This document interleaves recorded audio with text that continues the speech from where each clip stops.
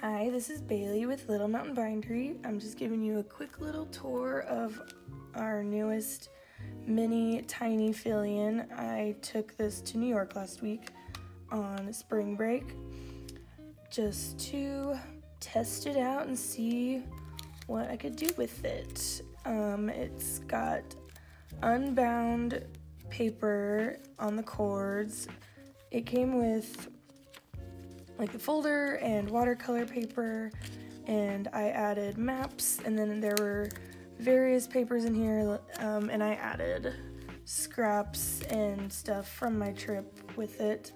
So like I sketched some stuff. I got a travel watercolor kit, so I swatched in there. We were hanging out in the park, so I just did the skyline really quick. And unbound is nice because you could slip it out. I left it in, so there's a mark. But you could slip out the paper if you wanted to, so you could make it flat, or you could just leave it in. If you don't like something, you can take it out.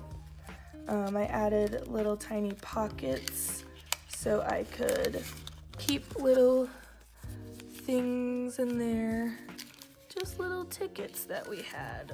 This side's my favorite because it had just random paper that already was in there, but then I just tucked some tickets in there. Museum, a trading card, show tickets, packaging, a map of Midtown throughout, because that's where we were.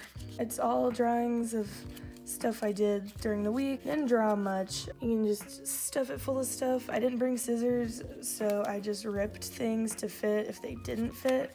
So like the map, I just folded it and ripped it, or I folded it so it would fit in the book. And then I just had my little bag with all my pens and pencils in it. Just a cute little guy.